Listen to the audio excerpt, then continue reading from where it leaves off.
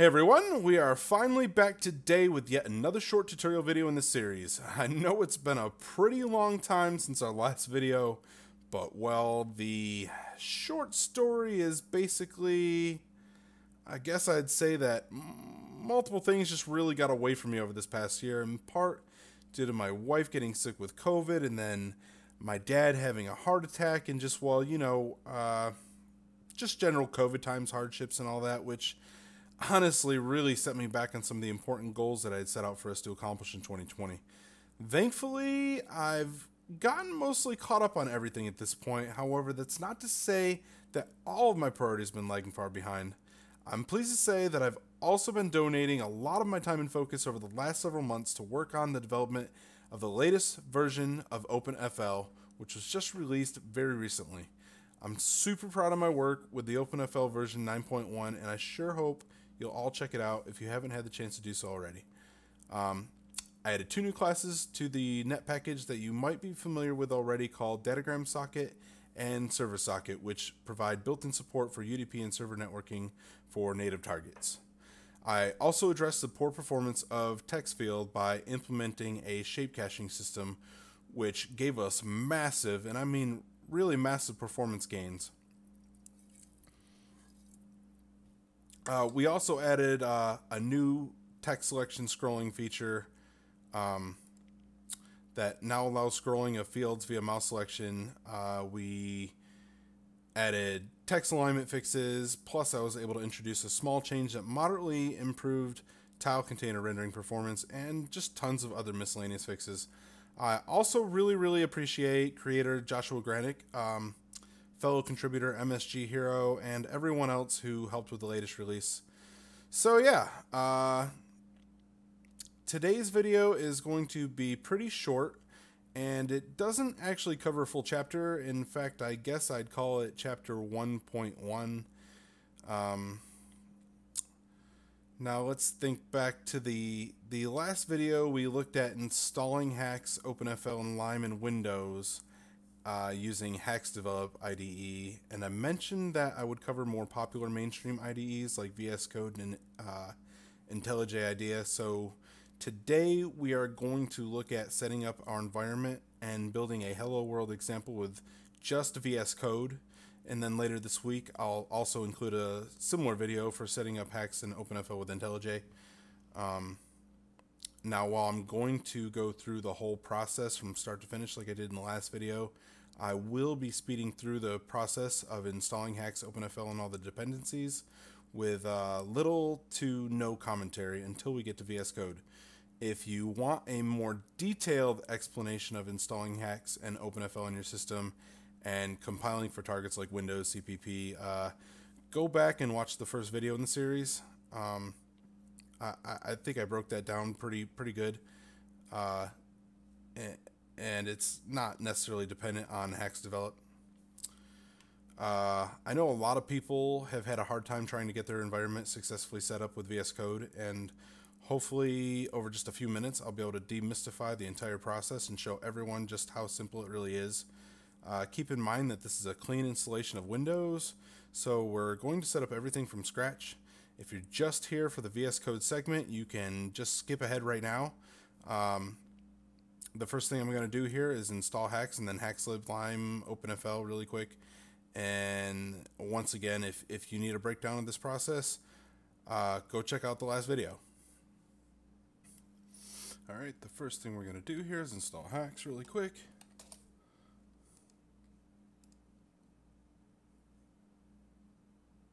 Haxe is not harmful for your computer, folks.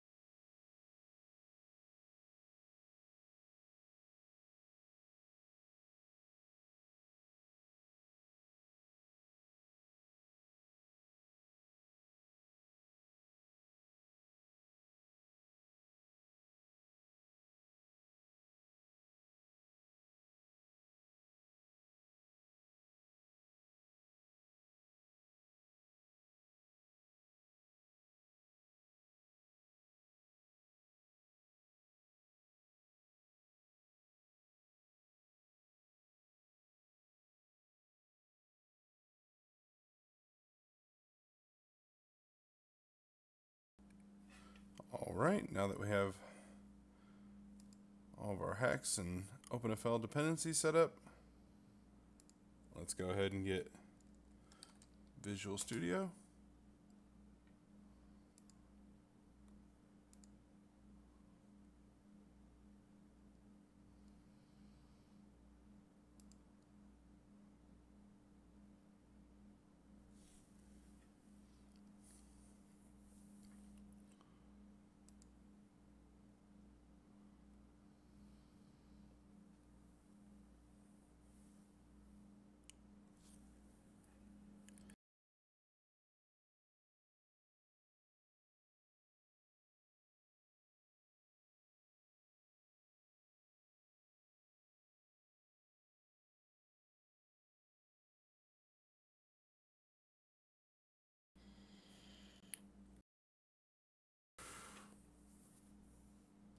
Alright. Let's go ahead and get MSVC.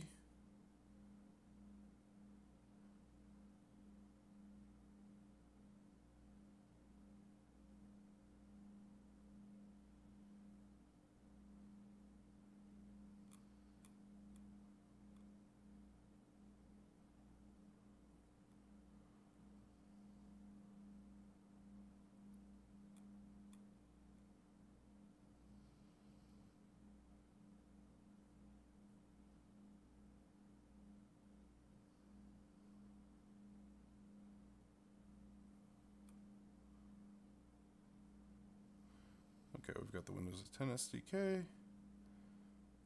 Looks like we've got everything we need.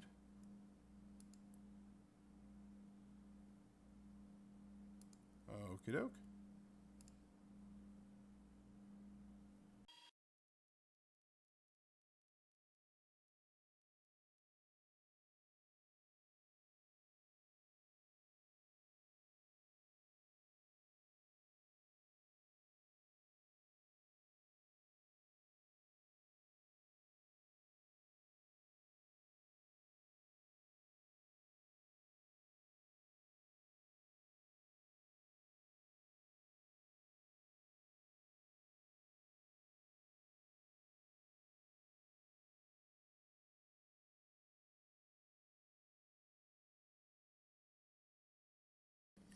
All right. So now we can go ahead and install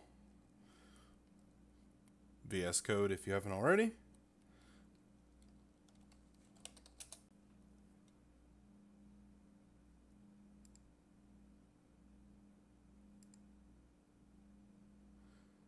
Now, the nice thing about VSCode is that it's cross-platform.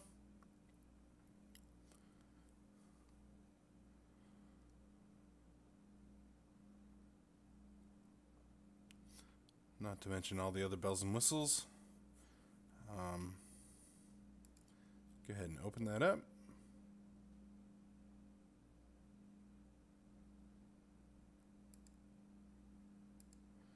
Accept.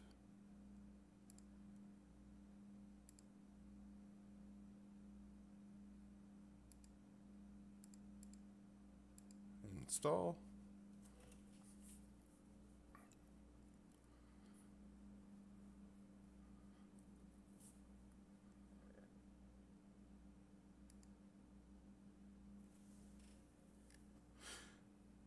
Now that we've downloaded, installed, and run VS Code, if you hadn't had the chance, you can go ahead and look at the Getting Started page. Let's go to our extensions view, and we'll need to install the Haxe extension. Simply search for Haxe, install. Now we need the Lime extension, install. All right. Let's go ahead and create a new project folder. It's called example. All right. We are going to go ahead and open our command prompt. We're going to type in OpenFL, create project.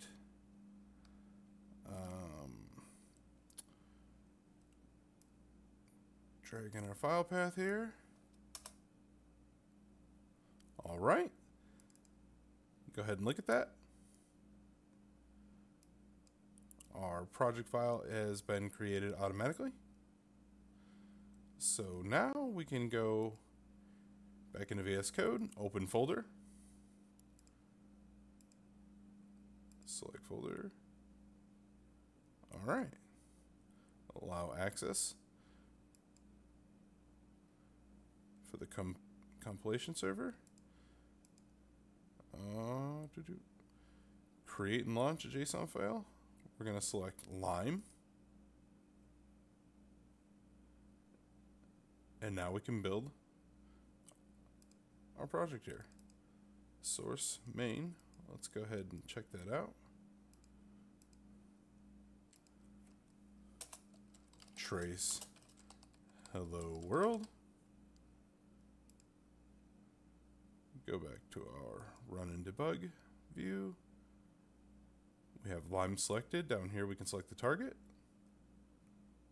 Let's go ahead and select HTML5. It was already selected. Debugging HTML requires the debugger for Chrome extension. Install now.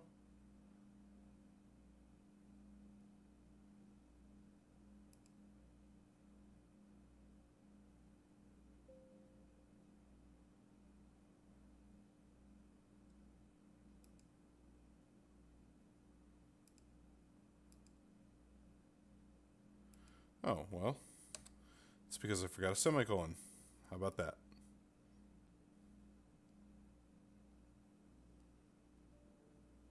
Allow access.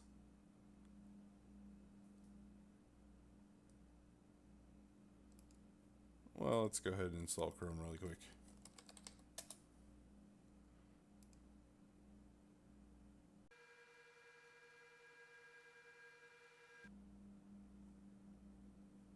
All right, we have Chrome.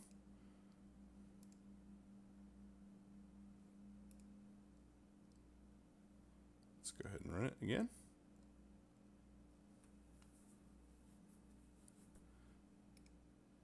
Inspect.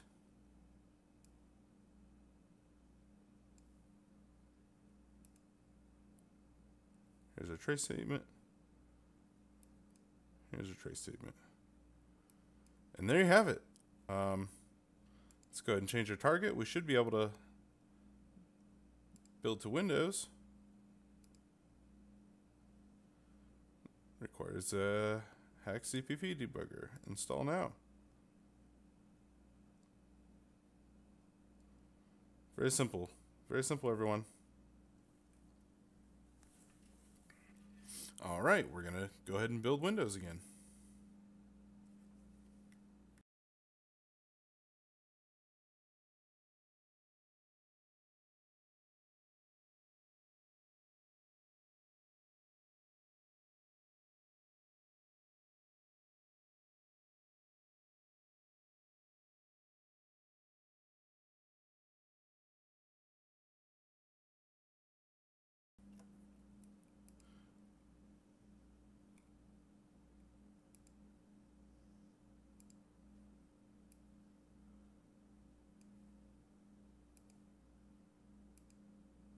There we go, folks.